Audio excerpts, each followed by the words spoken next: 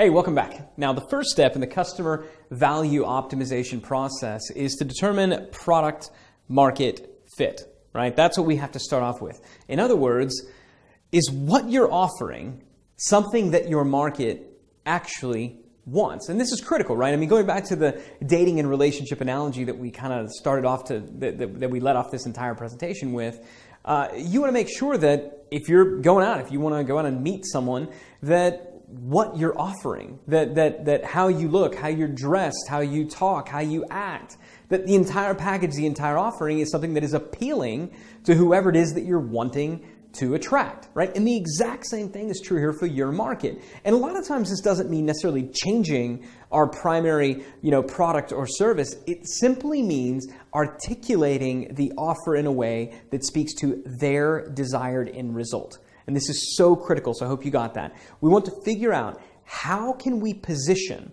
right? How can we speak about your primary flagship product in such a way that it speaks to your prospects' desired end result? Got that? Their desired end result.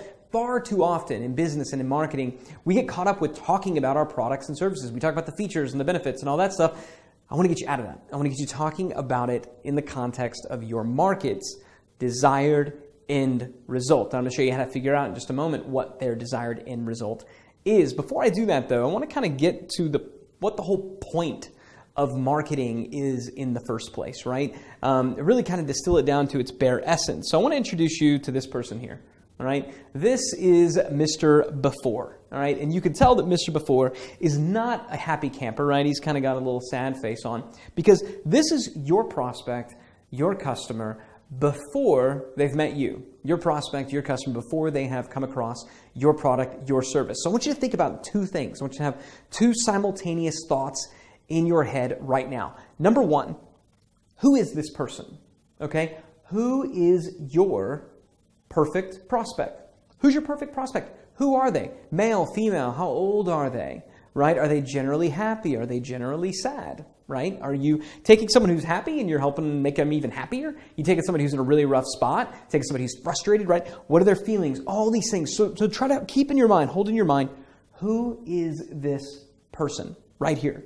Who is Mr. or Mrs. Before to your business? Now, the second thought that I want you to hold in your head is, what is your primary flagship product or service? What is that product or service that you are most proud of? That thing that you say, this is the thing that if somebody sees this, if they get a hold of this, if I find the right person here and I get a chance to show them what we have to offer, they say, wow, I want it, I got to have it, and they get benefit from it. So what is your primary flagship product or service? Now, if you only have one product or service, if you're in a SaaS business, something like that, then this is obvious. If you have many, then just kind of picture in your mind one for now, okay? Just try to picture in mind one, the one that you're really proud of, the one that you're most, the one that you would sell to your own mother, right? That type of thing.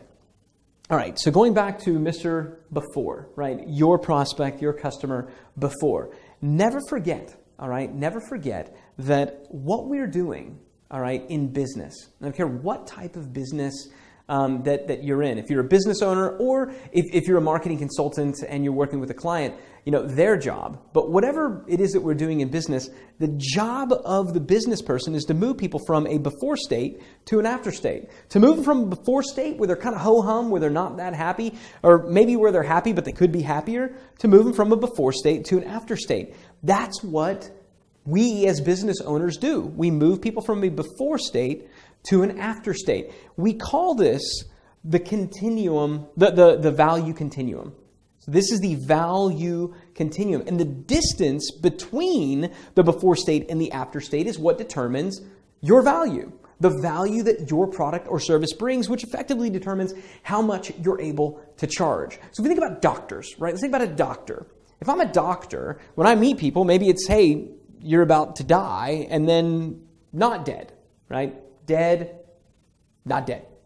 Pretty far down a value continuum. This line is, I don't think the TV is quite large enough to justify the continuum that you're moving somebody from as a doctor. It's why doctors are appropriately well paid. Could argue they should be more highly paid. So think about your business. Think about your flagship product or service. How does it move someone down this continuum? How does it transition someone from a before state to an after state? Because this is what marketing is, okay? Good marketing and good copywriting at the end of the day simply articulates this shift. This shift from the before state to the after state. That's all marketing does at the end of the day. That is the role of marketing, is to articulate this shift. And the way that we do that is by not talking about our products. Right? One of the easiest ways to increase your conversion rate is to stop talking about your product and start talking to this person and allowing them to futurecast what life will be like when they are in this state. But to do that, we need to figure out, number one, what is their before state, and number two, what is their after state. And to accomplish that, we need this. This is the before and after grid, and it's exactly what we're going to talk about in the next video.